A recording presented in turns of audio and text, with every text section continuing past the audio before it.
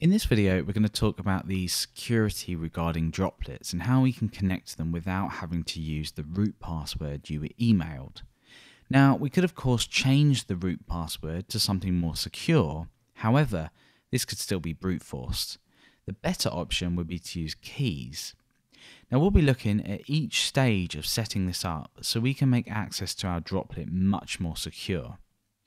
Now, the only downside to doing this is you can't apply key protection to already created servers, so you'll need to follow these steps and then create a new server, choosing the generated key that you want to be applied. It's probably for the best, don't worry, because it's better to have a server that's protected than an unprotected one and wish you'd done all this in the first place. So I'm going to be using SSH keygen on OS X to generate public and private keys. You can go ahead and use whatever software you want. For Windows, the best option is something like PuttyGen, which you can download from the Putty website. Now notice I'm not SSH'd into my server at the moment because I'm going to be creating a new one. I'm just on my local machine. So I'm going to go ahead and use SSH keygen with the T option to specify I want to generate an RSA key. So this will then prompt you to save your public and private keys. So I'm going to go ahead and hit enter. Now, I'm also going to choose a passphrase, which is basically like an added layer of security, prompting for this password whenever I try and use these keys to connect. So let's go ahead and enter a passphrase. And this is completely optional, but I like to always do it. So we can see that we've got some cool information about our key here. Now if we head over to the directory where these keys have been generated, so let's cd over to users.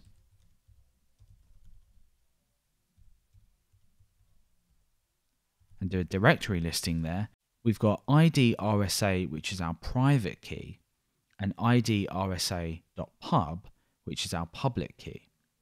We can go ahead and open the public key and see what this looks like.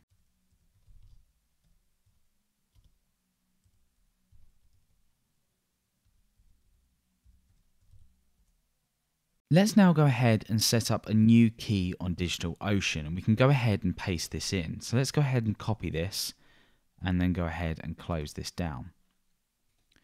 So over on DigitalOcean, let's go over to the SSH keys section, and basically what we're going to be doing is creating a new SSH key and pasting in what we just copied. Let's go ahead and add a new SSH key and enter a name. And we go ahead and paste the public key in here. Let's go ahead and click Create SSH Key, and it says that the SSH key was successfully added. So now I'm going to go ahead and create a new droplet. So let me just go ahead and refresh this page. I'm going to go ahead and enter a test name.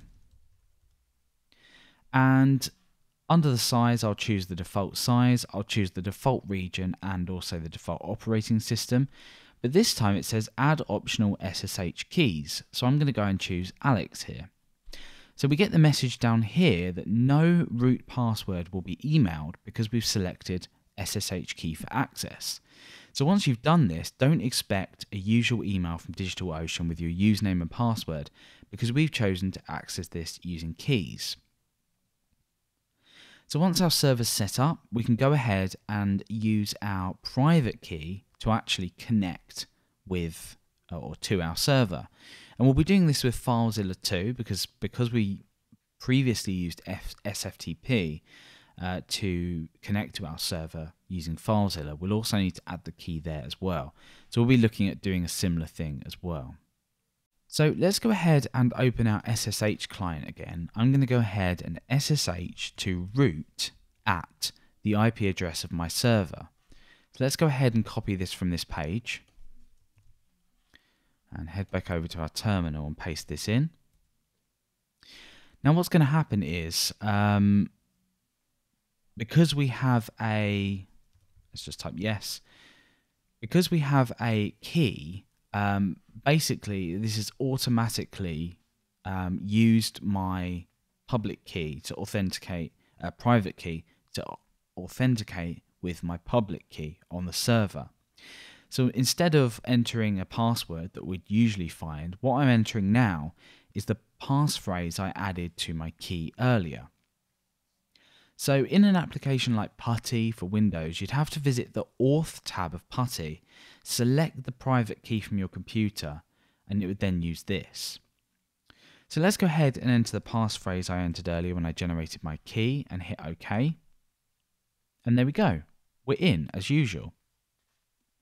So the last thing that we want to do is go ahead and change our server so root login isn't possible. So we need to just go ahead and simply change a configuration here. So let's head over to etc. SSH, and we want to go ahead and edit a particular file, and this file is sshd config. So let's go ahead and use nano with the sudo command to edit sshd config. So let's go ahead and scroll down. Now where we see the permit root login option, we're going to go ahead and change this to without password. Now the last thing you want to do is change this to no, because then you won't be able to access using root. We just want to go ahead and add without password. Now let's go ahead and save this using Command and O or Control and O. And let's go ahead and exit now. And the last thing we want to do is go ahead and restart the SSHD process so the new configuration will take effect. So we need to find the process ID or PID with the following command: ps auxw, and then we use grep to find SSH. So we can see here we've got a few options, but the top one here is what we need, and the process ID is 791. So we're going to go ahead and say kill HUP and then choose the process ID. This will be different for you, probably. So let's say 791. So we're now more secure against brute force attacks. Now we'll look at connecting with SFTP within FileZilla, but providing our private key to FileZilla so we actually get access. Now again, inside of FileZilla, we don't actually have a password that we can enter here. So it's no good to go ahead and just enter the normal details. So let's set this up by entering our username and our IP address. So let's head over to DigitalOcean, grab our IP, and go ahead and paste this in. Choose the username and choose the correct port as well.